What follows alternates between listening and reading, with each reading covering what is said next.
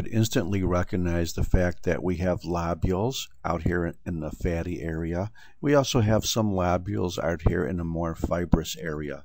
Perhaps the only comment at this point is that the lobules may appear to be a little bit bigger and bluer than normal. Well, the reason why they are bigger and bluer than normal is because they are.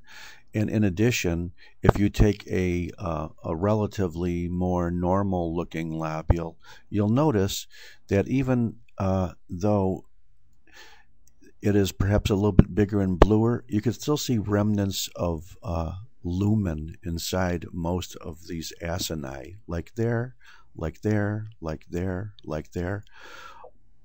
Whenever these acini within the lobules fill up completely, like here and here and here, with little uniform cells into which they're packed and you can't see the lumen anymore, this is lobular carcinoma in situ.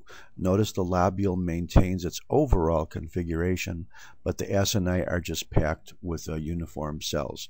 And if you look at the cells, even though they're uniform, they are probably a little bit bigger, a little bit darker, and a little bit more irregular than normal lobule cells. And I'm going to click onto a relatively normal lobule right away so you could see that.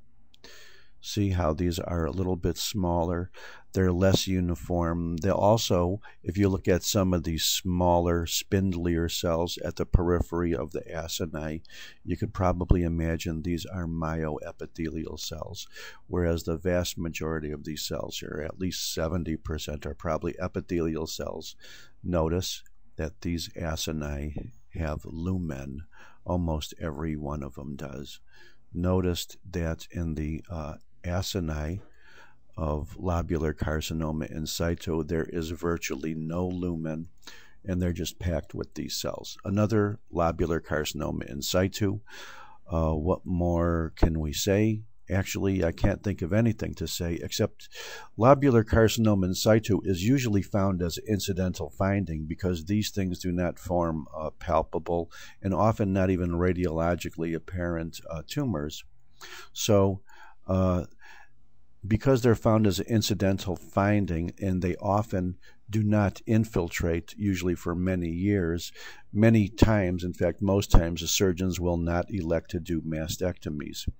The bad news is that whenever these things do decide to infiltrate, they infiltrate in a very insidious, diffuse pattern called Indian file, in which the fibrous tissue is completely mixed in with these linear streaks of tumor cells.